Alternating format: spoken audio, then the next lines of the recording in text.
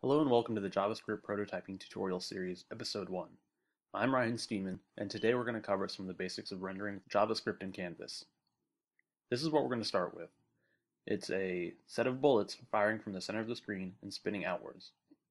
But this is what we're starting with, a blank screen. So let's jump into the code.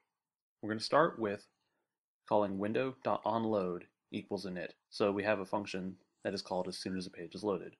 So we begin with a function init with no parameters, and in this we're going to need to grab our canvas and our context element.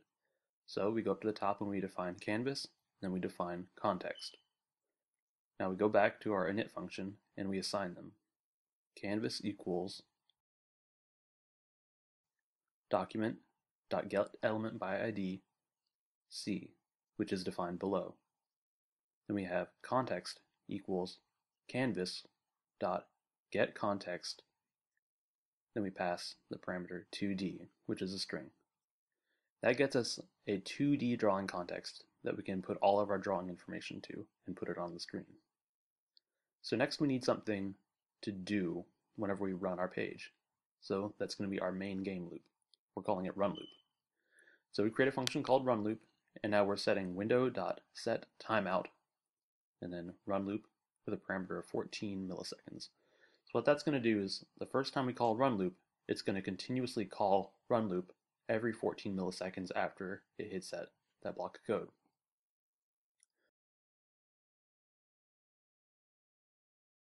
Continuing on, we need to have something to draw to the screen. So we're going to create a bullet object. It has a parameter of x, y, and velocity.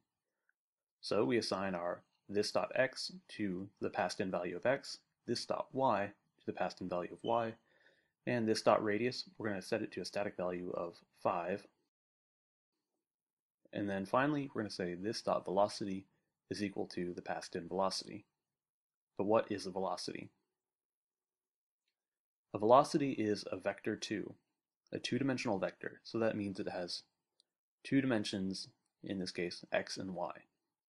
So we're going to pass in for our vector 2 x and y, and then we're going to assign it simply to this.x and this.y. So jumping back down to our bullet class, we can now say that our velocity is a vector 2. So now we need to have our bullet do something. So we're going to start with our update function. So our update function has no parameters, but all we're going to make it do is move the x and y position along the velocity.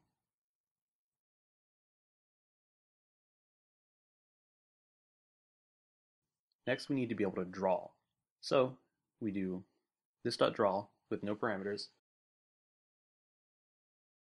We say context.beginPath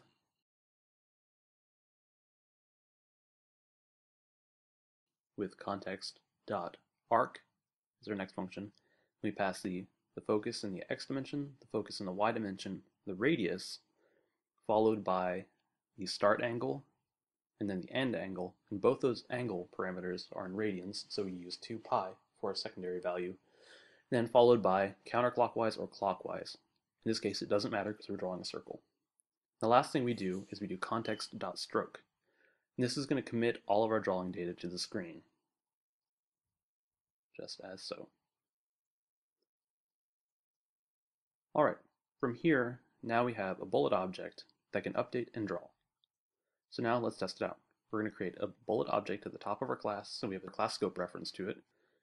Then we're going to go to our init function, and we're going to initialize it. Bullet equals new bullet, 100 is the x value, 200 in the y, and then we're going to set it moving to the right at a speed of 3. So for every iteration of the run loop, we need to update our bullet, and then we need to draw it. So let's test that out. We refresh our page, and now we can see the bullets moving to the right. But now you've noticed that the bullet is drawing, but it's not erasing the old data, so it looks like we're drawing a whole bunch of bullets. So in order to fix that, we need to clear the screen after every single iteration of our loop. So to do that, we do context.clearRect, pass in the starting x and y value, and then the width and height that we want to clear. Great. So now let's start by moving our bullet to the center of the screen so it matches what we saw in the beginning. So we create a value called center, then we set it as a new vector to, we start with width divided by 2 and height divided by 2. Great. So we go down, and where we're defining our bullet, we set it to center.x and center.y.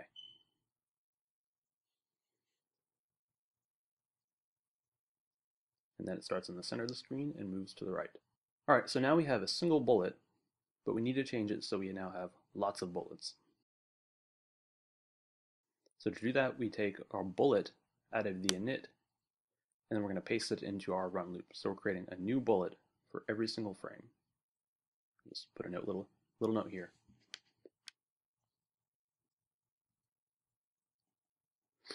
So now we say bullets.push to push the new bullet object onto our array. We're going to leave the construction parameters the same as before. But now that we have multiple bullets that we need to keep track of, we need to iterate through each bullet per frame. So to do that, we're going to create a for loop, starting with I equals 0, going through bullets.length, then we're going to advance by 1 each iteration of the loop.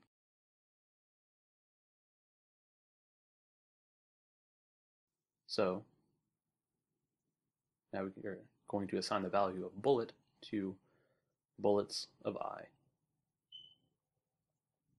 Oops, doesn't appear to be rendering. So let's take a look. We have bullets.push. That looks fine. Let's take a look at the top here in a second. Yep. So I forgot to assign bullets to be an array. So it was just dynamically assigning the function push to the bullets object. Okay. So now let's make the bullet spin. So we're going to create a variable called counter, start it out equals 0, 0.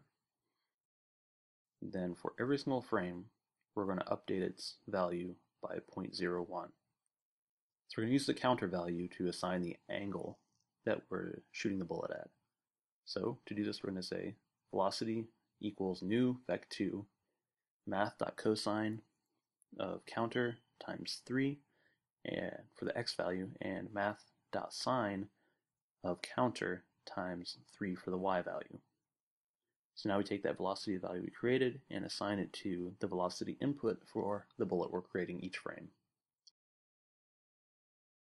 We refresh, and now we can see the bullet spinning outwards like in our beginning state. But now we have a problem. We're creating a new bullet every single frame, but we're never getting rid of bullets that have left the screen. So in order to fix that, we're going to have to create a function called isOffScreen to check and see if the bullet has left the screen. So we return just a chain of Boolean checks. So this.x plus this.radius is less than 0 to check and see if the bullet is off the left edge of the screen. Or this.x minus this.radius is greater than the width of the screen. Check if it's off the right side of the screen. Then we do this.y plus this.radius is less than 0 to see if the bullet has gone off the top side of the screen. Then finally, this.y minus this.radius is greater than the height to see if the bullet has gone off the bottom of the screen. So if that function returns true for a given bullet, the bullet has left the screen, and that means we can get rid of it. So we do if bullet is off screen, we're going to say bullets, our array, dot splice at position I and 1. And we're going to step back in our array position by I minus minus. So you can see here the bullets are moving very slow because we've created so many of them, the computer's having trouble keeping track of them. But now they're moving faster because we don't have a memory leak, and they'll continue to move fast. So this concludes tutorial 1. I hope you enjoyed it. The next video in the series will cover basic user interaction, so stay tuned. And I'm Ryan Steeman, thank you for watching.